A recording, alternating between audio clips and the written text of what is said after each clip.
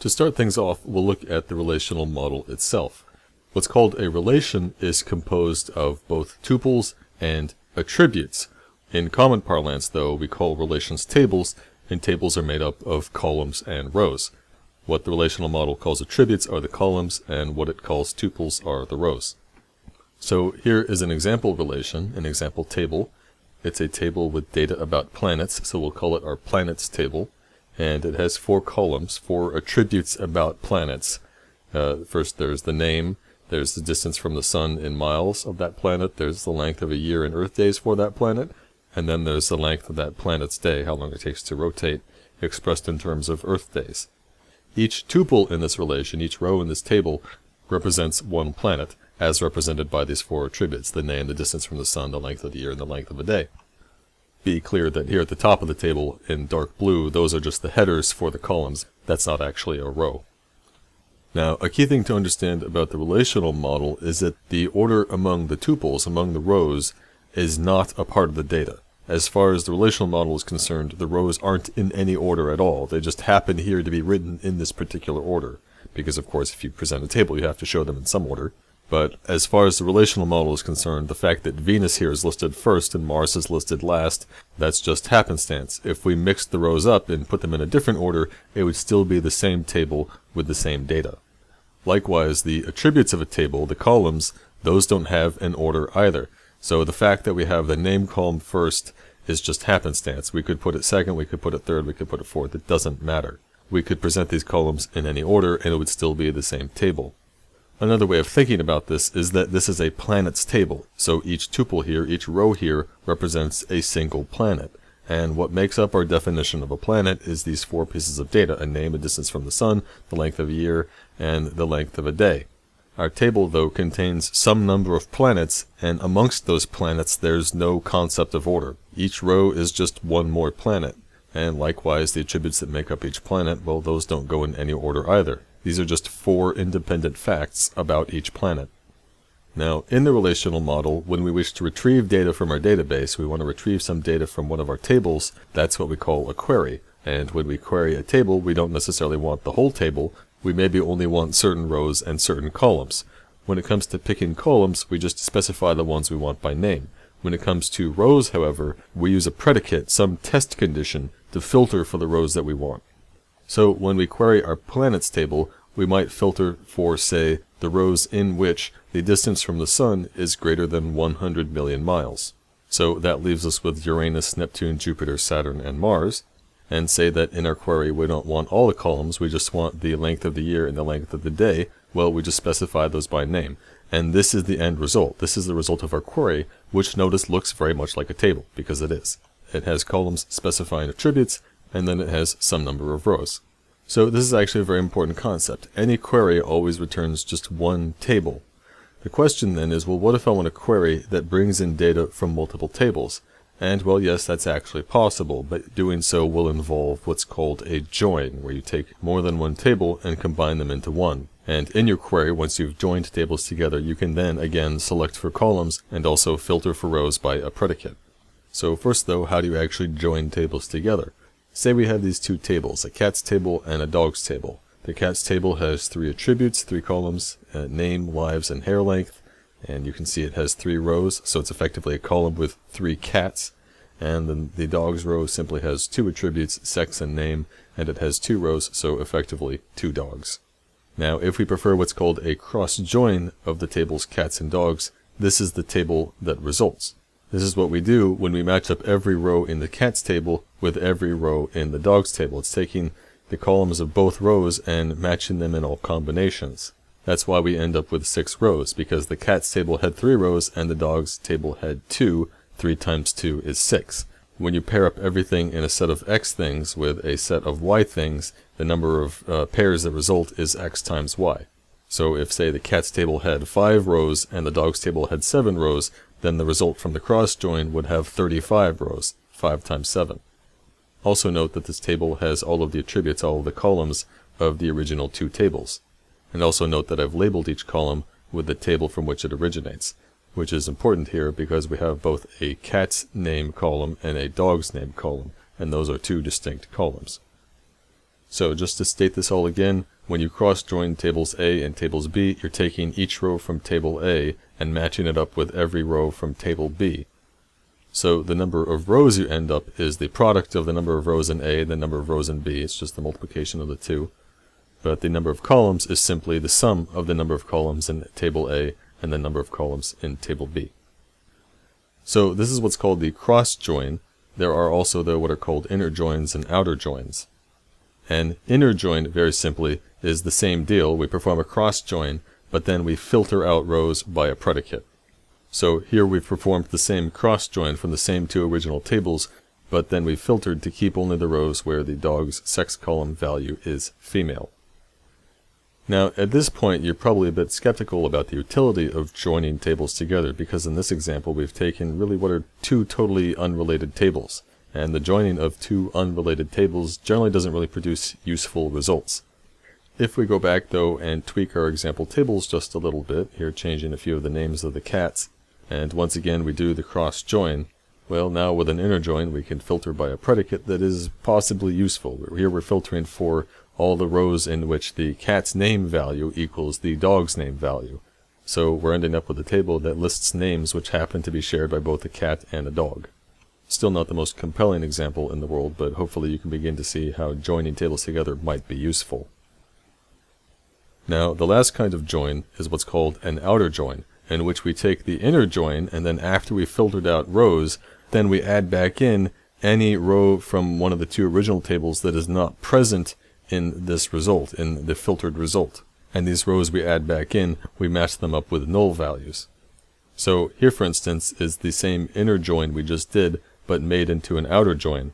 And whereas the inner join left us with just two rows, this outer join adds back in a third row with the cat Fluffy matched up against null values in the two dogs columns. Why does the outer join do this? Well, recall in our original tables we had three cats, Fluffy, Spot, and Princess, and in our dogs table we had two dogs, Princess and Spot. And both of those two dogs, Princess and Spot, were included in the result of the inner join, so the outer join doesn't need to add them back in. They are already represented in the table. The cat Fluffy, however, the inner join was missing that, so the outer join adds it back in. The inner join left us without that row from one of the original tables, so we add it back in, but then we match it up against null values in the columns from the other table, in this case the dogs table columns. Now, there are actually three different kinds of outer joins. There's what's called a full outer join, which ensures inclusion of all rows from both tables, both of the input tables. There's what's called a left outer join, which ensures inclusion of all the rows from just the left table, which is to say if we write A outer join B, the so-called left table is A because it's the one written on the left. And conversely, a right outer join ensures the inclusion of all rows from just the right table. So if we A right outer join B, that's ensuring inclusion of all rows in just table B, not A. In common parlance, we usually don't say left outer join or right outer join. We just say left join and right join because the outer part is implicit. There's no such thing as a left inner join or a right inner join or a left or right join of any other kind. They're always outer joins. For a full outer join, you can't drop the full part. You have to always say full outer join. When it comes to inner joins, and I should say also cross joins, when it comes to inner joins and cross joins, they are both always commutative and they are associative. And commutative, recall, refers to an operation where it doesn't matter the order of the operands. So if you write A inner join B, it's the same as B inner join A, just as A plus B is the same thing as B plus A. An associative operation, recall, is one in which when you chain a succession of these operations together, it doesn't matter in which order you do them. So if you wish to inner join together A, B, and C, or cross join them, it doesn't matter if you join A and B first or B and C first. Or for that matter, we could join together A and C first and then join the result of that to B. Because inner joins and cross joins are associative, it doesn't matter. Outer joins, though, are a different matter.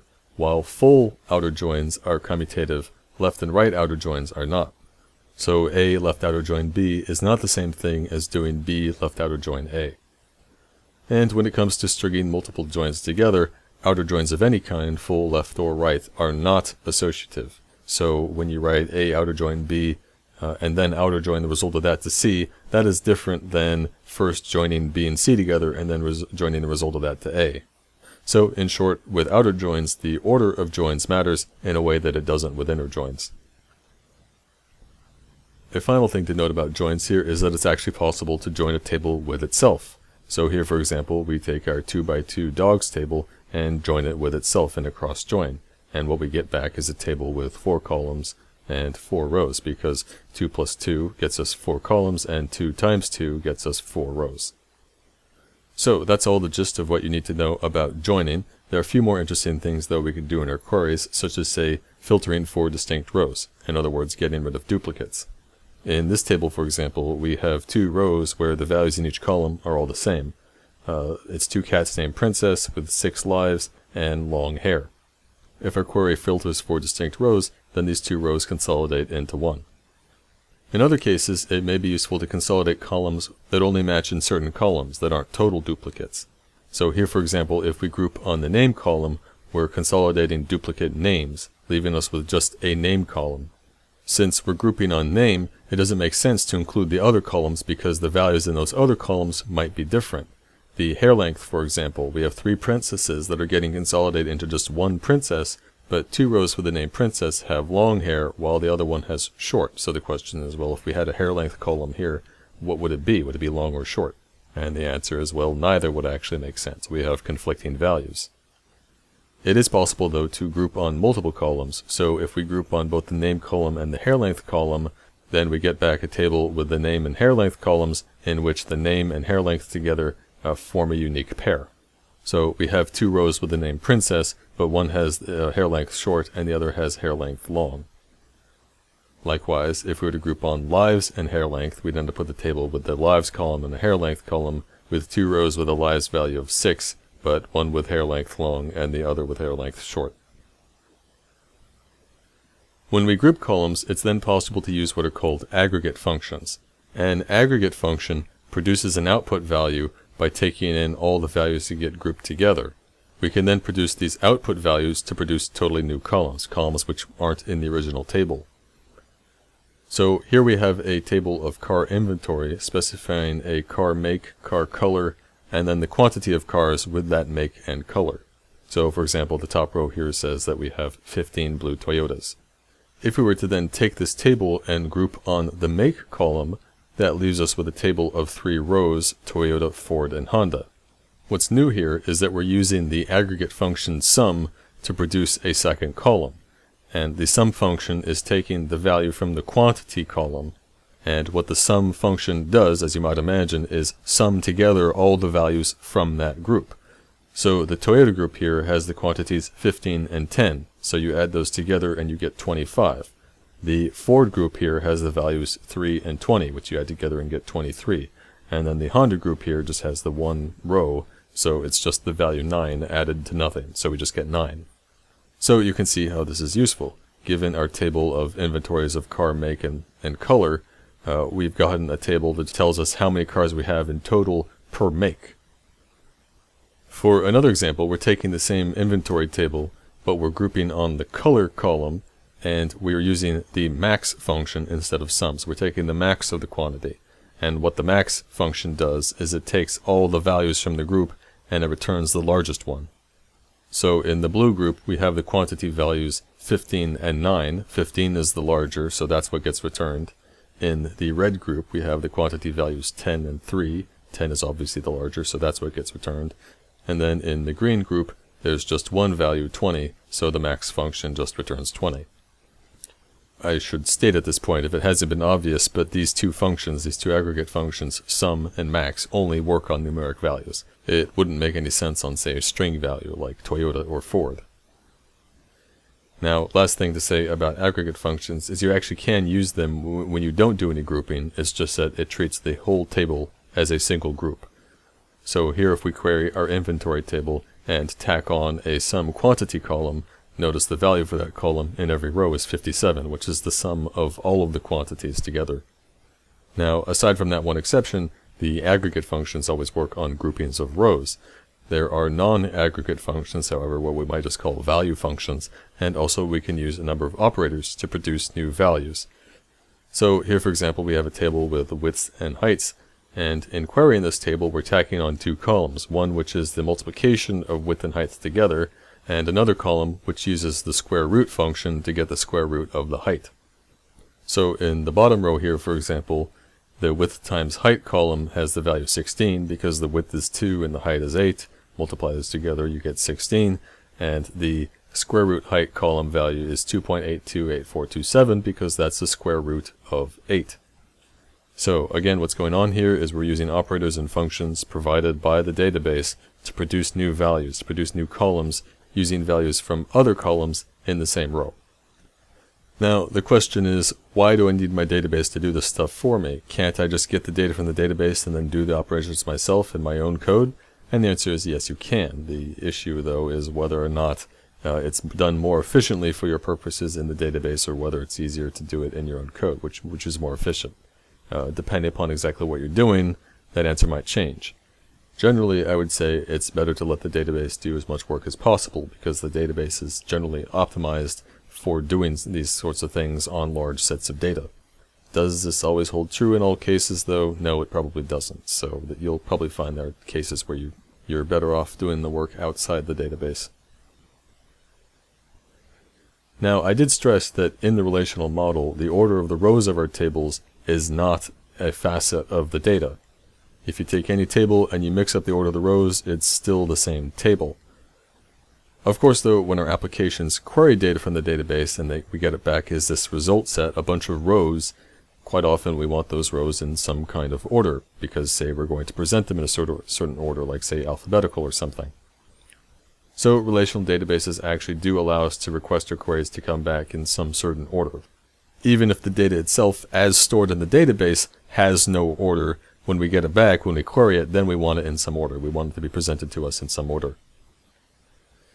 So, for example, here again we have our table of cats, and if we want to query this table but get it back in some certain order, we specify which column we want to sort on. In this case, we specify the lives column, and we specify whether we want this order to be ascending or descending. Ascending, very confusingly and asked backwards, means that the values get larger as we go down the table. So as we descend the table, the values get larger. It makes no sense. It's totally backwards. But we say that the values are ascending in this order because from the perspective of the program making the query and getting back the results, in our code we get back this list of rows. And in the list we want the first thing to be the smallest value, and we want the values to ascend to get bigger as we read through the list. So that's why it's called the ascending sort, because the values, as we go downwards, they get bigger, and so as we go from left to right, from first to last in our list, they get bigger. That's why it's called ascending. A descending sort, as you can imagine, is the precise opposite. The values get smaller as we go down the rows, as we go from the first row to the last. And the last thing to say about sorting is you don't have to sort on just numeric values, you can also sort on text values. And as far as text is concerned, values lower in the alphabet, later in the alphabet, are considered greater values. So if you do an ascending sort on a text column, that's effectively sorting alphabetically. A descending sort would be reverse alphabetical.